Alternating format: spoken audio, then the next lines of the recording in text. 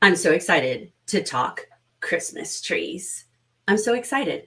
Let's talk about Christmas trees. So let me tell you the backstory of how this got started. About, I don't know, it was over 10 years ago, probably 15. A friend of mine who worked in the president's office of a big university nearby, and she ran events, asked me if I wanted to go to a class that was being done by it was a class being put on by a wholesale floral company for people who decorated Christmas trees in department stores. So did I want to go to this class? I'm like, yeah. So we drive over there. You have to have a special card to get in because it's not open to the public. And everybody else there were department store tree decorators there to learn about it. And so I'm going to share with you what I learned. And I think when you're setting up your tree, whether it's your own tree or whether you're setting up the tree in your family and you're the kid, you will know. So you will have the best tree. So let's jump in to 11 steps to a gorgeous Christmas tree. And the tree in this picture is actually my very own living room Christmas tree. So I've got 11 steps. I wasn't able to add it in before I started, but I am going to go back into the comments on Facebook and the description box on YouTube and put in a link to a handout that has all of these things. So if it goes too fast or you're like, I can't remember all of this, that's fine. You'll be able to download the handout too. So let's jump into it because it's a lot more fun to do stuff when you know all the pro tips. So tip number one is it's all about the lights. It turns out that the lights are the most important thing. If you don't get this right, you're sunk. And even Home Depot figured it out. And you can see this is an ad. And this tree looks good because it has a lot of lights, but I'm going to show you what they did on it that I think is kind of cheating. So the rule of thumb is that you need 100 lights per square foot, or not square foot, but per foot of tree. So if you have a 7-foot tree, you need 700 lights. But I would say that if you want to make a tree look amazing, put even more. And you're not going to have it be evenly distributed. So you don't want to do 100 lights on the first foot, 100 lights on the second foot. As the tree gets narrower and in diameter, you don't need as many lights at the top to have the same impact. So in a 7-foot tree, if you've got 700 lights, you'll probably use 300 or 400 of those lights in the first 2 feet. And then it will get more sparse as it goes up. So 100 lights per foot. If you don't have that many lights on your tree, then just go get inexpensive lights, and that will make a difference. So you can see here, there is lots of light. Again, that's my actual tree. So there's lots of light on that tree. And in fact, there are only a few other things you can see besides the light. So if you get a pre-lit tree, you're probably going to need to add more lights. So notice the description here. This is a 7-foot tree and it has 460 lights. This is an insufficient number of lights. So what they did was, do you see what they did here? They blurred it. They blurred the photo to make the lights look more impactful than they actually are. So don't be fooled by the picture. Don't be fooled by the picture. I've even seen going into stores, I won't name them, but going into, let's say, big box home improvement type stores where they've put extra lights on their demo trees. So be careful. You want a lot of lights. Now, make sure that you take the lights all the way back to the trunk, not just around. You want lights all the way down to the trunk. And what you should start with is a string of lights all the way down the trunk. Now, pre-lit trees aren't going to have that. So my suggestion would always be to buy a string of lights for just a couple of dollars that you will string all along the trunk of the tree so that there's just this column of light down the middle of the tree. And I'm going to show you a little bit why that's important. But if you don't take away anything else, you guys, a lot of light. You're going to need a lot of light. All right. If the lights need to be hidden, like you have a tree that has, it doesn't have really fluffy branches, like each twig and branch are really small, then you might need floral wire, and you can get that just at Dollar Tree to attach the lights to keep them from falling off or to keep them from showing too much. I haven't had to do this, but I've seen people who did, so you may have to do that. Now, there's no one right way to put those lights up, but if you start at the top and go to the bottom, it's more effective, especially if you run out. And you want to start with the plugless end. So you start with the plugless end on top, the like we would call it the female end, the one that doesn't have the prongs. And you're going to start with that so that at the bottom, then you can connect the next one in, right? If you put the plug up at the top, you're going to be in trouble. And guess what's crazy? Before we did this tonight, I started setting up a Christmas tree and in my family room, and I was putting the lights on, and I didn't do this. I didn't start at the top. I started at the bottom. And guess what? I ran out. And so I need to learn my own lesson. I ran out of lights. So if you have a pre-lit tree, but it doesn't have enough lights and you need to add lights, one pro tip is to use a different kind of lights than the ones that are already on the tree. So you can use different shape lights. You can use different color lights. You can put twinkle lights on, and what was on there was solid lights. But if you're going to add lights to the tree, it is great to add a different kind of light than the one that the tree came with. That different variety of light is going to really make a difference for you. You see, I'm talking a lot about lights. All right, I'm done talking about lights. We know the lights. That's the key. That is the key. All right, step number 2, fluffing the tree.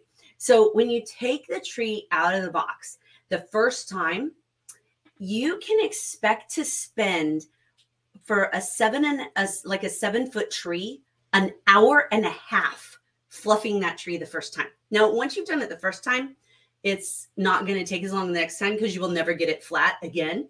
But the very first time, it's going to take like an hour and a half to fluff a 7-foot tree.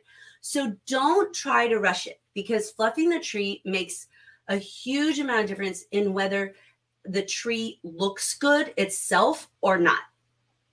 So what you're going to do is you start at the bottom against the trunk. Start at the bottom against the trunk, and then you do each branch from the center out. So you start at the center and you come out, and you do each layer of the tree one layer at a time. So don't start at the bottom and do like all the section in front of you and then move over to your right and do that. Don't do that. Go around the tree in the first layer, then go around the tree in the next layer. This takes time, but it makes a huge difference. So imagine when you're fluffing the tree, or sometimes the technical term is zhuzhing. When you're zhuzhing the tree, then one of the things that you're going to want to do is you're going to want to imagine that the twigs that you're fluffing out are like the hands on a clock. So imagine that you want one hand at noon and a hand at 2 and one at 4 and one at 6 and so on, right? You want it all around. You don't want all the branches sticking up, and you don't want all of them sticking down or left or right. You want it around like hands on the clock of a tree.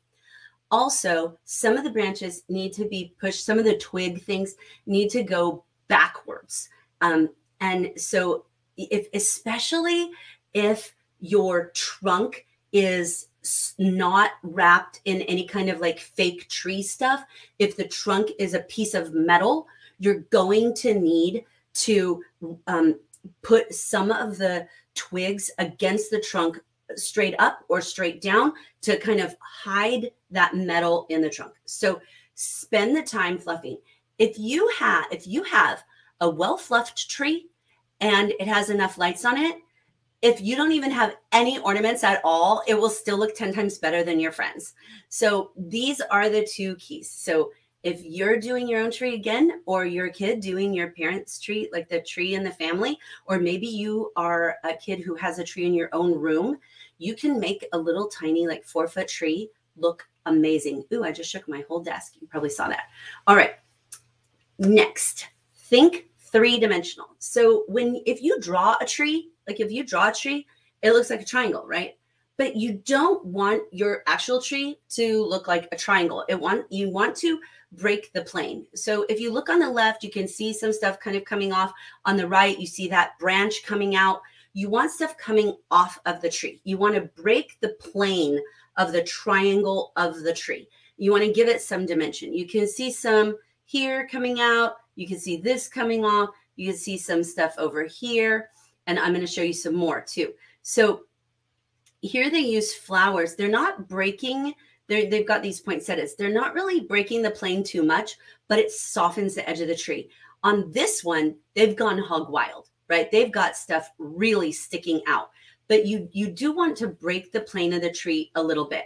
So you can buy stuff for this. You can buy stuff that is like picks or bows or feathers, but you can also just go pick up some branches from your yard, narrow branches. Notice how these are narrow branches, and you can either just use the branch as is, or if your tree has a color scheme, you can just spray paint those branches and use them in your tree. And so you don't have to spend any money on it and still achieve this same look. You can even use those picks or even color branches at the top. You don't have to have a star. You can do berries like from your yard. Okay, tip number 4, and there are 11 tips. The lights take the longest time, so that one was the longest. The rest of them go pretty fast. Tip number 4, this is a game changer, and hardly anybody does this, but don't leave your trunk lonely. Most people hang the ornaments around the outside of the tree. They hang them on the edge of the tree. They hang them on the edge of the branches. But you need to put those shiny, cheap ornaments, these glass balls that are super cheap, they should go in the interior of the tree. The reason is that they reflect light. And that's what you want. Remember, light is key. Light is the key.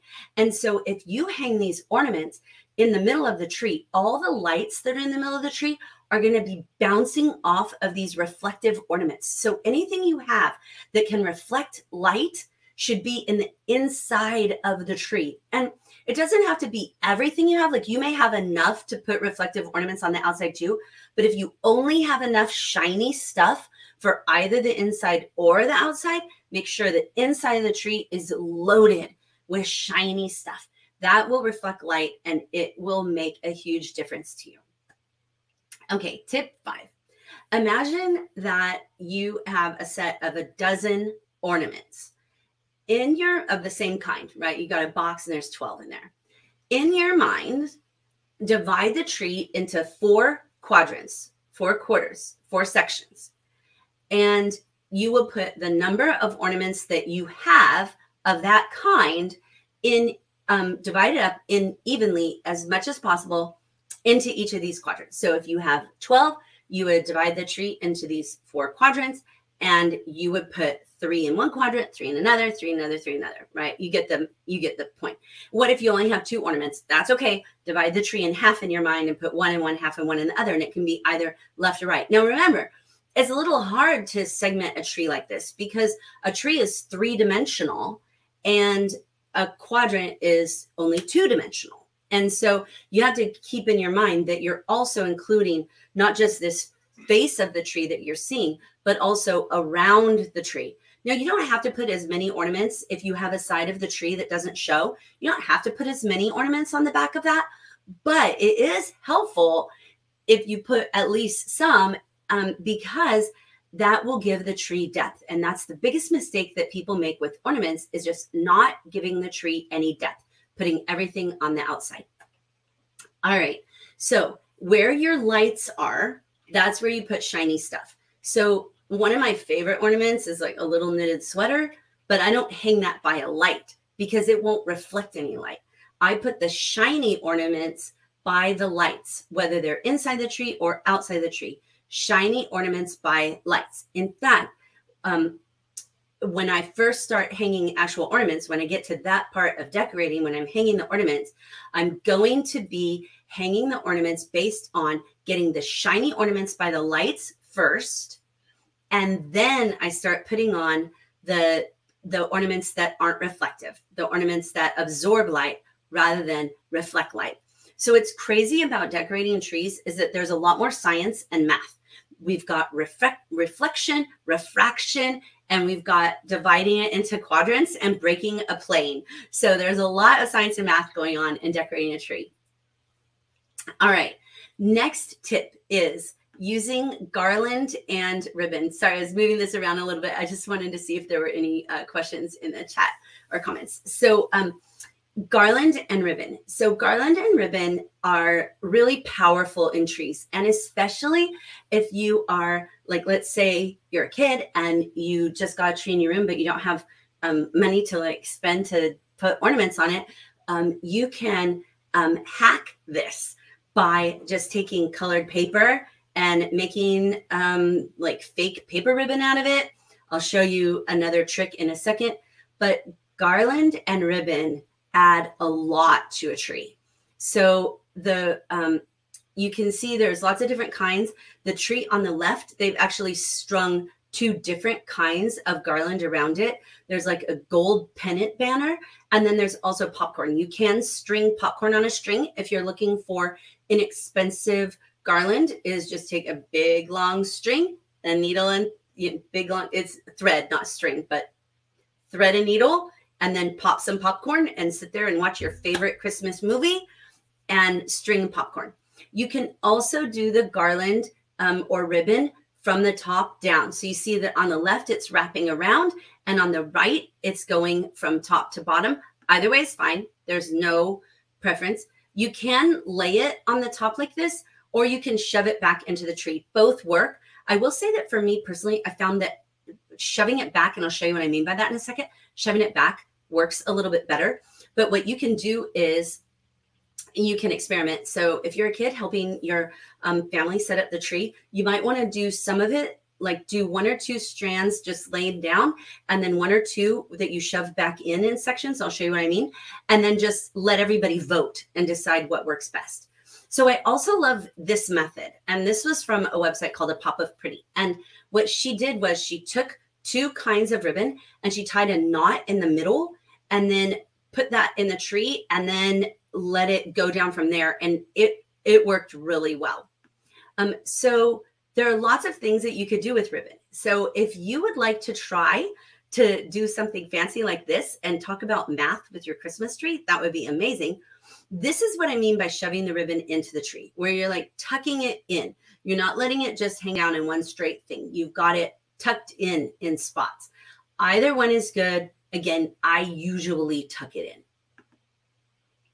Now, feel free to do more than one kind of ribbon. We saw that in the other one. And you can, so don't worry if you have like pieces of ribbon left over from like packages or something like that, use it. You don't have to have that like all the same. It's absolutely fine. But we've got more math with ribbon. So for a tree, we need 100 lights per foot, and then we need 10 feet of ribbon per foot. So it's easy round numbers, but about 10 feet of ribbon per foot. So if you have a 7-foot tree, you need like 70 feet of ribbon or garland or whatever you're using. So one thing that you have to check though is, because people say, well, how many spools of ribbon is that? It depends on how long that spool is, because you could get a spool that is, 20 yards. And that's another thing you have to keep in mind, is that ribbon is sold by the yard, and a yard is 3 feet. So you're going to have to do some math, because you can't divide 10 by 3 evenly. So you're going to have to do a little math when you buy ribbon, but this is the math that you need: 10 feet per foot of tree. Now, what if you don't have any ribbon? That's okay. I will show you a trick for that in a minute. Pro tip: put on the ribbon before the ornaments. If you try to put the ribbon on after the ornaments, you will end up hiding all the ornaments, and you will feel like you don't have any room. And so put the ribbon on before the ornaments. So your order will be: fluff the tree, put the lights on, and then the ribbon. All right, so here's my tip. If you want to put ribbon or garland on the tree and you don't have any money, then what you can do is look on Pinterest search this: free printable bunting, Christmas. right? And you will find little things like this that you can print out and just tape to thread or string and hang on your tree. You'll find so many. You'll find ones that look like little Christmas lights. You'll find ones that look like little flags. You'll find ones that spell stuff out. And if they're too big, but you like it, you can just copy and paste it into PowerPoint and make it smaller. And so you will be able to have free garland or ribbon. Now, let's say that you want to have a big impact on your tree, but you don't have a lot of ornaments. If you will limit the colors, then you can get more bang for your buck. So in this tree, there actually aren't that many ornaments on it, but because everything follows that same red and white theme, it looks like more. Now, should you do a tree that's a color theme? That's totally up to you. There's no right or wrong. It's just whatever you like. But if you know that you don't have very many ornaments, then sticking to a color scheme will help. You can see how it looks here in both of these. This one that has like the ice blue and white on the left, and then the other one that's like red and like natural tan wood color on the right. They don't even need that much. They could be all, and even if you do like all homemade ornaments, you could cut out of construction paper. If they're all the same color or 2 colors or a maximum of 3 colors, it will make a big impact. So just here are a couple more examples of it. Now the tree on the left has a limited color palette. It has a lot of ornaments still. And then you see that blue one on the right. So if you have a tree that's like a hodgepodge of ornaments, like this is a tree in our family room, this is our family tree. It has ornaments from everything. It has ornaments that, you know, I made in 1st grade are hanging on that tree. But what I do is I use green and red to unify it. So when you are standing next to it, it doesn't look like a mishmash because I have green and red ribbon and garland and some bigger ornaments. The star is red, some bigger ornaments that are those colors. Even if that tree is hodgepodge, the unifying color will give it some punch. Here, you can see like there's red in here and it pops out of it. Now, one thing that can add to that color is the presents that you wrap. So if you wrap the presents in paper that matches that color scheme, it makes that color scheme come out even more easily. All right. The second to the last tip is to use what you have. When you're decorating your tree, especially if you're a kid and you're getting your own like tree for the first time, or your parents let you get a little tree for your room, or they're letting you decorate the big tree and you need more ornaments, then there are a few things that you could do that you could find ornaments for free or almost free. So one of those is using pictures, using photos of family members. Just print them out, and you can use small clothespins. You can get clothespins super cheaply and attach them to the tree. You can also use Christmas cards, you could save your Christmas cards for this year and decorate the tree with them next year, or as Christmas cards come in this year, you can hang them on your tree. You can also do letters. So like if there are any letters, like a long time ago, we used to write letters to people on paper with like your own handwriting. And if your family has some old letters, like love letters that your grandpa wrote to your grandma or something, you can copy those on cardstock or thick paper and then cut into sections. So then you've got like these letters of your family, and it's free and it looks so cool on a tree. You can also do, oh, I have my face here. Let me pop out here so you can't, well, now I'm big. Hi, everyone. But so I'll go back to this, but I'm blocking some of the words. You can also do craft projects, of course. They don't have to be cute. They're part of the cool thing is if it's not cute, if it's just like a craft project you did, do you see what this is? This is a clear plastic cup, like a 5-cent cup with just cardboard underneath it or cardstock underneath it with little tiny things glued inside. This is just construction paper. This wreath right here. This is an old wooden spool with just some words on a tiny piece of paper written on it. You can make these things, but you can also, like, let's say you have some gloves or mittens that you've outgrown. Those make good Christmas decorations. If you have like baby shoes or booties or little hats from when you were a baby, even like if you take little if you have like baby Afghans, like if somebody knit Afghan, you can cut those into pieces and cover them, cover inexpensive glass ornaments with those, and you can get the color out of it. So don't feel like if you want a bunch of ornaments that you have to spend a lot of money. There are ornaments available everywhere. You can use toys. We actually have a number of stuffed animals in our family tree, but even old like toys that you got in McDonald's Happy Meals, those Happy Meal toys make great ornaments as well. So feel free to put in the stuff you like. Your Christmas tree should be a reflection of the things that you like. And so feel free, put in your favorite hobbies and things like that that you have just around the house. Hanging it on the tree makes it a decoration. All right, here's the last tip. When you have a shiny ornament, one that's going to reflect light, then you want to make sure that it dangles, that it hangs freely, that it's not resting on a branch. You want to do that because if it dangles, then you will be able to, it will move a little bit. Like the heat will come on and it will move slightly in the airflow. And when it does, it will catch light. Somebody walks by, a little airflow, it moves a little bit. As long as it dangles, it will be able to reflect the light better. So make sure that your shiny ornaments hang freely because it's all about the light.